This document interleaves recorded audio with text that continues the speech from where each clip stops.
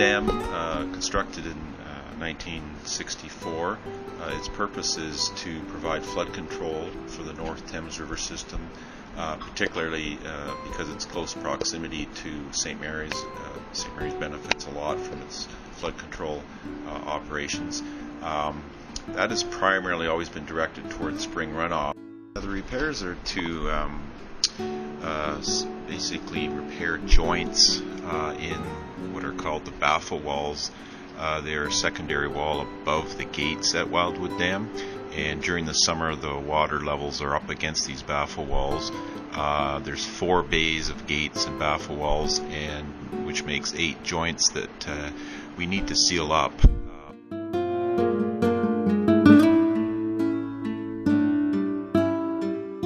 The dam's drawn down annually. This year it's drawn down significantly more, so there's repairs can be done on the dam.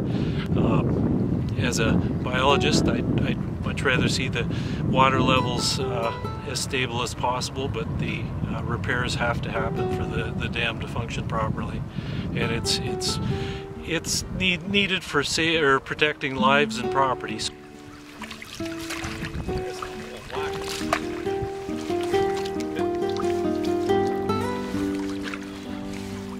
Electrofishing, we're putting 200 volts through the water with a pulse current that forces a swimming motion in the fish, draws them out of cover there.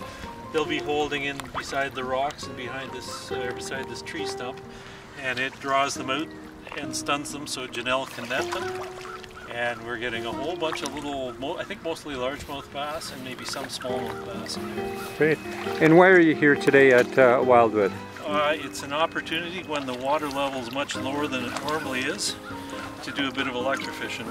We don't often get to electrofish in a lake type setting, but this is primarily used for stream and river work and small river. So it's a bit of a unique opportunity to get into a spot where we normally couldn't.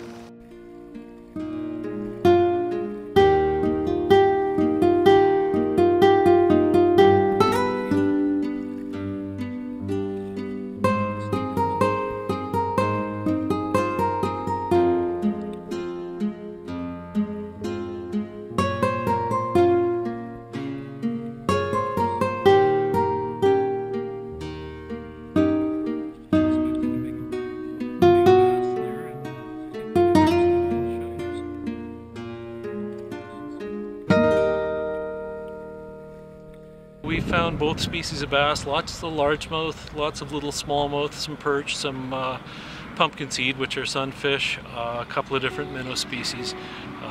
So it's a pretty good variety, and typically what we'd find in a reservoir like this. We're finding some in very shallow water, so I'm assuming because of the concentration, the smaller fish are moving into the shallows, both to feed and to avoid predation.